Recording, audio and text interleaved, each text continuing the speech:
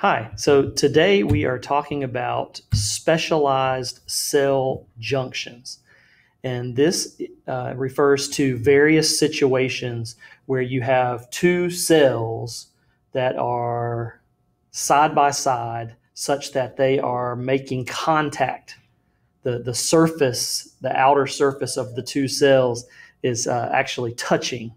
And there's some specialized ways in which these adjacent cells can connect and interface with one another. There's actually 4 different types of junctions that we're going to discuss today. They each have their own unique characteristics. They serve different purposes, and they're found in different types of tissue. So that's what we're going to discuss today, specialized cell junctions. So as I said, this refers to situations where adjacent cells, side-by-side cells, are physically touching each other. In the case of animal cells, that means the cell membrane of cell number 1 and the cell membrane of cell number 2 are touching. The membranes are physically making contact. Of course, if it was a plant cell, it would be cell walls. And so when these cells touch, there are various ways that they can connect and that they can sort of be glued together, depending on what type of tissue it is and what the purpose is. In animals, this is especially true for epithelial tissue. We're going to primarily be talking about cases where epithelial cells are making physical contact with one another. At least, well, for 2 of the 4 specialized cell junctions, we will be specifically referring to epithelial tissue. Epithelial tissue generally refers to skin or the linings of body parts, like the inner lining of your small intestine would be epithelial tissue. The lining of your urinary bladder would be another example. And epithelial cells are certainly not the only cells that have these junctions, but it does seem to be especially true for epithelial cells. So the first type of junction, this would be one that would only be found in animal tissue. It's called tight junctions. And you can see in this image, actually this one image shows 3 different types of cell junctions. You've got tight junctions here, and then this is one called desmosome, and then gap junction. We'll get to those in a minute. But really specifically right now, I want you to focus your attention right here. And you've got 2 cells. You've got a cell over here on the left, and then a cell on the right. And we're seeing a nice close-up view of where those cell membranes are touching. And in this particular case, you have these special proteins on either cell that are snapping together. I always think of this like the 2 sides of a Ziploc bag closure, where they almost snap together. And it's a really precise sort of watertight seal. And notice there's a seal, and then there's a little bit of a gap, and then there's another seal and another gap and a seal. So it's kind of a quilted effect. So tight junctions are where membranes of adjacent cells are fused together, like the 2 sides of a Ziploc bag, by junctional proteins. Those are the little Ziploc proteins I was speaking of. And that forms a quilted seal. Now, if you notice these red arrows, that's supposed to represent some sort of liquid that is trying to seep down in this little crack in between the 2 cells. But when liquids try to seep in between these 2 cells, the liquid can get no further than that seal. And even if the first seal fails and a little bit of liquid trickles in between the cells, it's probably not going to get past the second seal. And if it does, it probably won't get past the third seal. And so you've got multiple places where this watertight seal is snapped together, holding these 2 cells together in a watertight or liquid-tight way.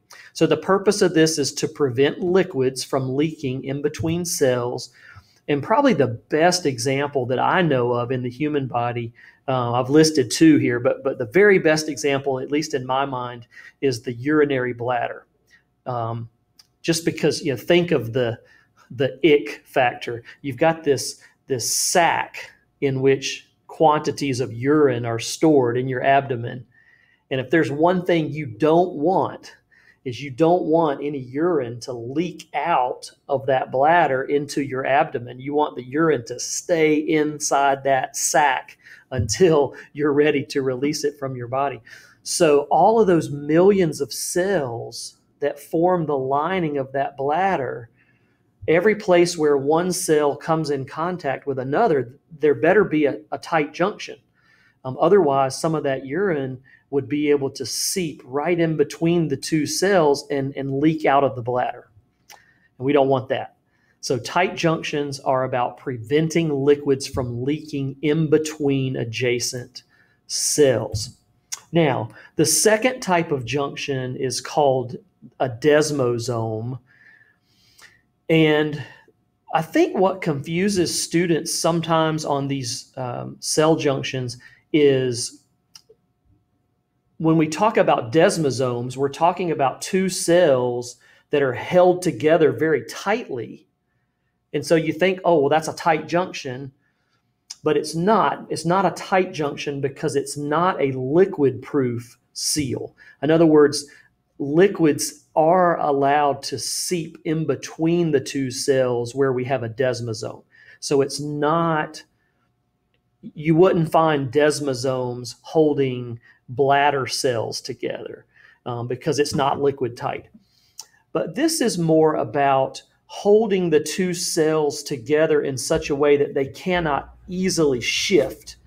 If you've got tissue that needs to be really tough and strong, like your epidermis, your outer skin, or your muscle fibers, the muscle cells that make up a muscle, those cells need to be held together very tightly. They need to be able to be resistant to physical trauma. They need to be tough.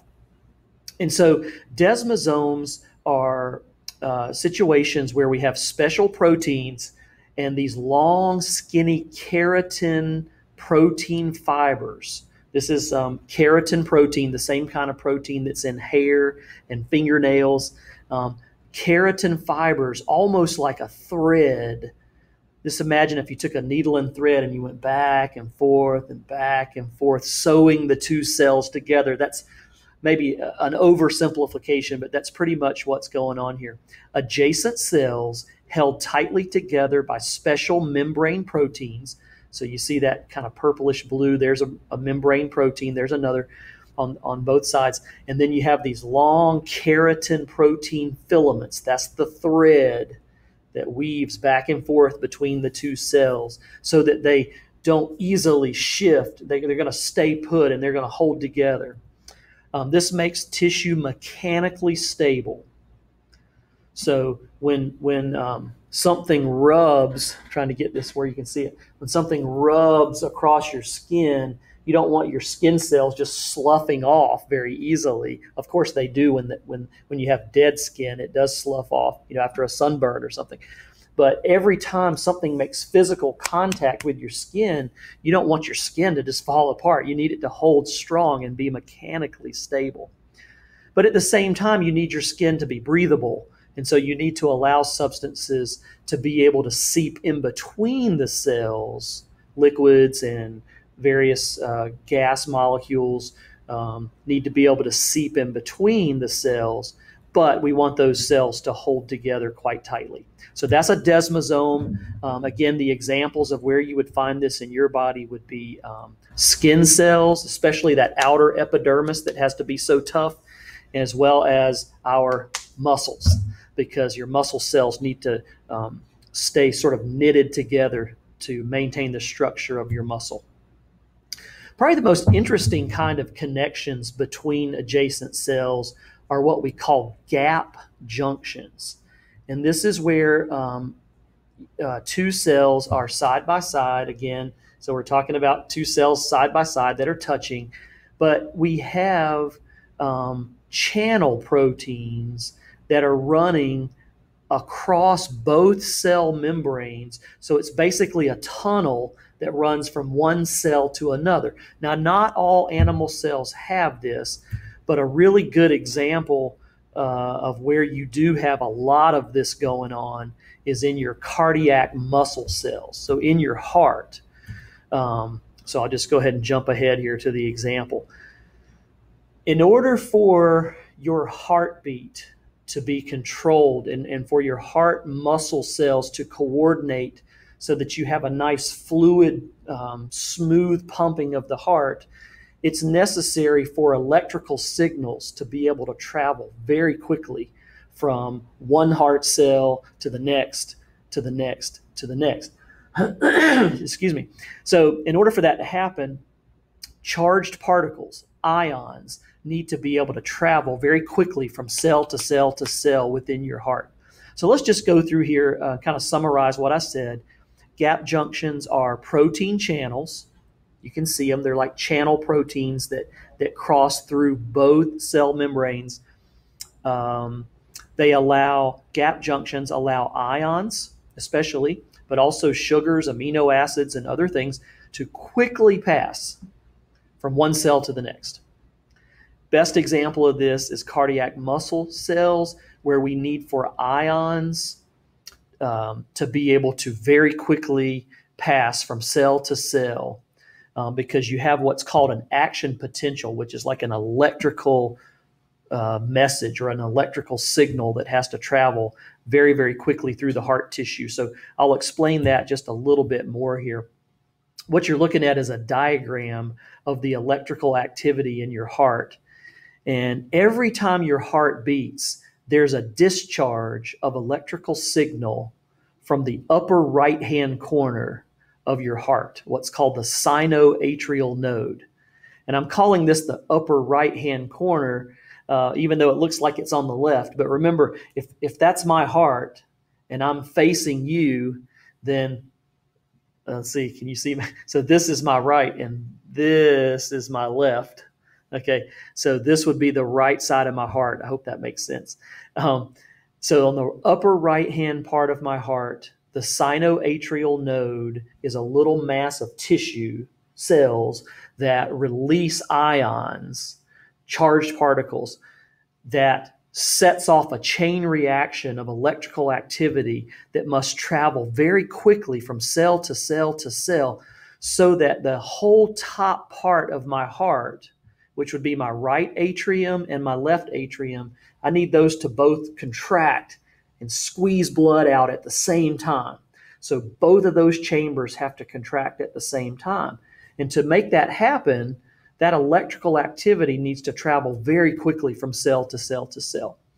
After the two top chambers of my heart contract, there's another electrical discharge from the center of my heart, which is called the atrioventricular node. And it's the same kind of thing. There's a release of ions, sodium ions mainly, that start rapidly crossing the plasma membrane.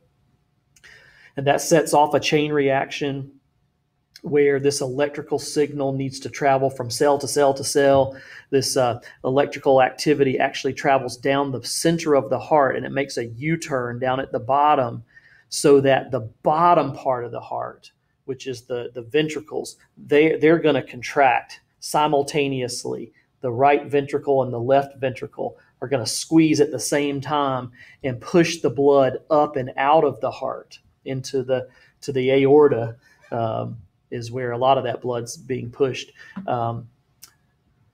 This is more detail really than you need, but the point is, for all of this electrical activity to be coordinated and to travel efficiently through the heart tissue, those side-by-side heart muscle cells need to be able to very quickly exchange ions with each other. Those ions need to be able to pass right across the membrane very rapidly. And that's what gap junctions allow. That's what they're used for. So that brings us to the fourth and final specialized cell junction. Plasmodesmata are almost exactly the same thing as gap junctions. except for one important detail. Plasmodesmata only occur in plant cells, plant tissue, whereas gap junctions, remember, were only in animals. So if a gap junction is channel proteins running from one animal cell to another, one heart cell to another, plasmodesmata are simply channels running from one plant cell to another. So you're looking at a single plant cell, but right here we see that there's a wall. Let's see if I can, Lord help us, let's see if I can draw this. So here would be another plant cell sitting like right here. Okay, so now you've got, let me go back to my laser pointer. So now you've got a plant cell here and a plant cell here. They're side by side. And what you're looking at are little holes, basically tunnels, that run from one plant cell to the next. So this is plasma membrane lined channels, tunnels that are lined with plasma membrane that run from one plant cell to the other to allow water and ions and plant hormones and other molecules, RNA, proteins, to pass very quickly from one plant cell to the next. So this is going to be something that almost all plant cells have. Anytime you have multiple plant cells and they're physically touching, there's going to be some exchange of cytoplasm back and forth between the two plant cells, and that's what plasmodesmata are all about.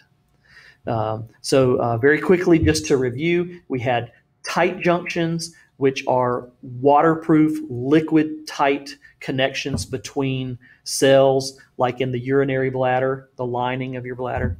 We had desmosomes, which are like where you have thread that's sewn back and forth between the two cells so that they can't shift and they can't pull apart very easily. So like your epidermis that has to be tough, that's desmosomes. And then we had gap junctions, which are essentially tunnels or channel proteins that run from one animal cell to the next. And then finally, we have plasmodesmata, which are membrane-lined channels, tunnels that run from one plant cell to the next. So pretty quick lesson this time. I hope you enjoyed it. I hope you learned something. Take care, and I'll see you soon.